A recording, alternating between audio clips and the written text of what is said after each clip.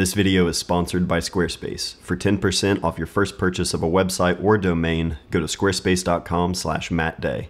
Earlier this month, Molly and I took our youngest son, Forrest, to Hocking Hills State Park, and I brought along the M11 Monochrom. This is the one camera I'm using these days, and since I've been using this for a few months now, I've gotten questions on what it's like to edit these files in Lightroom. So today I just grabbed a handful of pictures that I made that day. I'm going to walk through basically start to finish where they go from straight out of camera to the finished result. Depending on the light, some photos, they really aren't too far off from the start. This one right here looks pretty good right out of the gate. However, I think I would want to bring the highlights down just a little bit. You can see in his white shirt, the highlights are starting to clip there. I'm going to bring that down to, say, -50, and then I'm actually going to bring the exposure up just to kind of get the overall exposure a little bit brighter. Bring that up to about there. About half a stop or so, and I'm going to actually increase the contrast just a little bit just to give it a little bit more of a punch, and still getting good detail in the shadows. Bring it up to about +30, and I'm going to bring the shadows up just a tiny bit. Right there, quick before and after, it really just gives the contrast a little bit more punch, and doesn't take too much to get from, you know, the starting point to the finished result on this one. But you'll see in some of the photos, they do require a little bit more work. This is a photo of the Devil's Bathtub, that's what they call it, in Hocking Hills, and you can see in the background here where the water off in the distance was directly in sunlight. If I hit the J key, you can clearly see that that white area is clipping. I bring the highlights down all the way, you can see that no matter how much I bring it down, that information is just completely lost. So really what I want to do is bring it down just enough to where you can kind of see the clear edge of the frame there. I don't like to have any highlights at the edge of the frame where it's just pure white, so you're unable to see that actual, you know, defined edge. I like to make sure I keep that kind of stuff intact. So bring the highlights down, -20, not too much, just enough to be able to see the edge there, and I'm going to bring the shadows up as well. However, I am going to increase the contrast, so go up +70 there and keep the J key on so I can see if things start to clip again. Bring the contrast up to about +40, just give it a little bit more of a punch, and bring the blacks down just a little bit. I'm starting to clip right in here in some of these really dark areas, but for a shot like this, I like having a good amount of contrast, and if any of these blacks, you know, or dark areas start to lose detail, not too concerned about that. Really, I wanted to focus on just the form and shape of the Devil's Bathtub here. Quick little before and after, you can see it's really overall just enhancing the contrast, nothing too drastic. This snake photo right here, I shot this with the 90mm that I was borrowing from KEH. I recently did a video on cropping as opposed to changing lenses. If you haven't seen that one, check it out. Made for some good conversation. This snake I completely didn't even notice. I would have walked right past it, but Molly spotted it, so thank you, Molly. Overall, it's pretty flat and pretty dark as well. I'm going to want to lift the exposure up, so I'm going to start with that, and right about there is where I'd like it. However, the highlights, it looks a little bright in terms of the highlights. I want to kind of add the contrast back in, but I don't want to lose the detail there. So I'm going to pull the highlights down first, and let's start increasing the contrast to really define the shape and everything. Go a little heavy, go +50 on the contrast, and I'm going to grab, let's start with the shadows and see what that's like. If I lift the shadows up quite a bit, you can see, you know, there's tons of detail and information down here, but I don't want it to be super flat. I want to have some good contrast in this one. It was in direct sunlight, so it's understandable to have a good amount of contrast there. Lift the shadows up just a little bit, and we might actually pull that exposure back down just a tiny bit. I would say right there. If we grab the black slider, you can see there's a lot more information down here as well, but again, don't want to make it just super flat, so let's bring that down +30. Quick before and after. I think that looks about where I would leave it. This is probably one of my favorite photos of the day. I love the stone bridge in the background here, as well as this tree with all of the exposed roots here. And Overall, it's sort of in relatively flat light. There was sunlight coming from the back there, kind of hitting this little middle point where there was sort of a gap in the trees. However, it was sort of soft light, so it's a pretty flat photo overall, as well as a dark photo.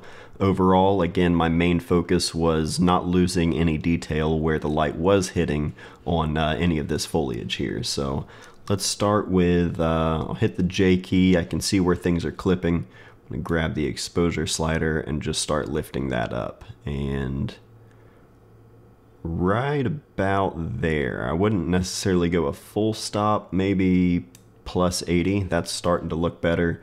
Let me grab the highlights and just bring those down just a tiny bit. And again, some of the areas where it might clip, I'm not necessarily worried about that. What I might do is lift the shadows and then just kind of crunch with the black slider down just a little bit. If I lose detail in, you know, the dirt and in these severely shaded areas, not too concerned about that. I like to have a little bit of a punch to the contrast. Just a quick before and after.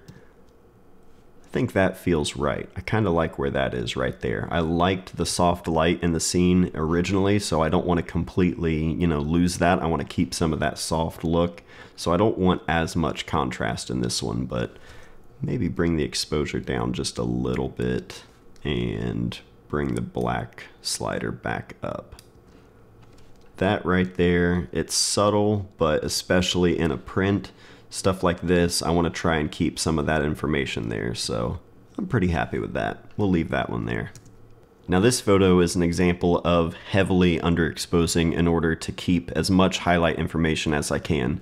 There was just a little cut of light going down these stairs here, and you can see down here at the bottom, hitting the J key, that spot right there, I still lost information, I think, just a little tiny bit right there because it was in direct, hard sunlight and everything else was heavily in the shade. So we're gonna see what it takes to bring this information out here. Just starting with the shadows themselves, if I grab the shadow slider and start lifting it up, you can start to see a lot of that come through.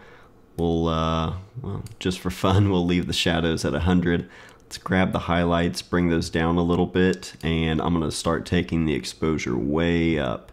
And now you can see this photo really start to come to life. You know, heavily underexposed again, but in order to keep as much highlight information as I can, that was the goal. Now this is a little too flat for my liking, especially for this kind of lighting scenario, so I'm gonna grab the shadows and bring those back down to about right there. That to me overall looks good. We've got some nice highlights here, good information in the shadows, but with that really, you know, stark contrast between the shaded areas and where the light was hitting, still gives you a good amount of range there. And if you just do the quick before and after, you can see how well this thing holds shadow information when it's that underexposed from the start.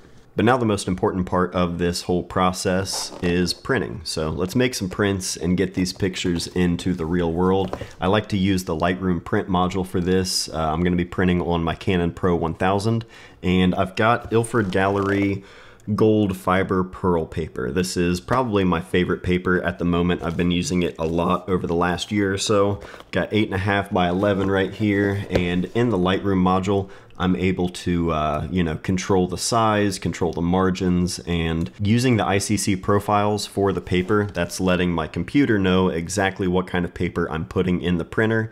Make sure you do that if you're printing at home. That way you're going to get the best results every time. Your printer is going to know how to handle that specific paper. So typically for the print adjustment, I like to bring the brightness up about plus 10. It's subtle, but it's enough to make a difference, especially in the shadow areas. Final print is going to be close to 9.5 by 6.5-ish, you know, somewhere around there. I don't want to crop the photo in order to fill the frame or to get equal margins. I want to have the photo, you know, cropped exactly how it was shot with the right aspect ratio and everything. And again, this is on 8.5 by 11 paper. So let's make some prints and we'll see how these look.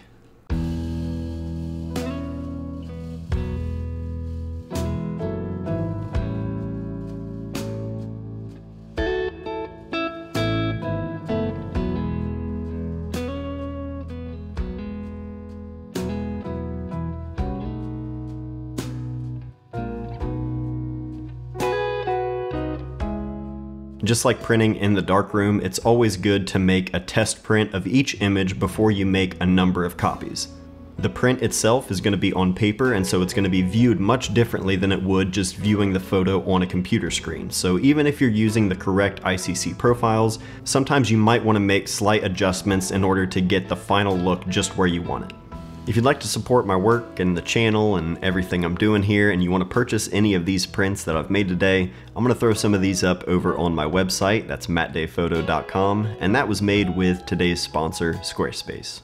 When I created mattdayphoto.com, I did it with Squarespace. It was a no-brainer, seeing as they had everything I needed in one place, and almost 10 years later, they're still continuing to build and add new features to their service, all while keeping it extremely easy to use. Whether you're experienced with this sort of thing, or if you're just now starting out, there's tons of templates to choose from with drag and drop customization, along with 24/7 award-winning customer service that are always there when you need them. You can share your work using Squarespace's professional portfolio designs, or even create customizable galleries with password-protected pages if you'd like to share your work privately with your clients. Since I launched mattdayphoto.com, I've sold my own zines, photo books, prints, and merch all through my own website. Whether you're selling physical or digital products, Squarespace has all of the tools you need to start selling online. You can also schedule appointments on your Squarespace website. You can offer online or in-person private sessions, workshops, and group classes. If you have your own community you'd like to further connect with, you can also use the Member Areas feature,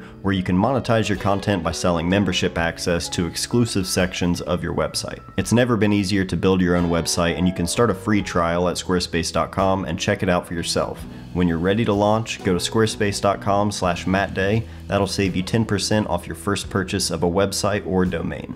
That's going to do it for this video. Thank you all for watching. I hope you enjoyed this one. I hope it gave you a better idea as to how the M11 Monochrom files are in post and just the flexibility that they have. If you have any other questions that weren't answered in this video, let me know in the comments down below and we'll keep the conversation going. But that's it for today. So thank you all for watching. I love you guys. I'll see you next time.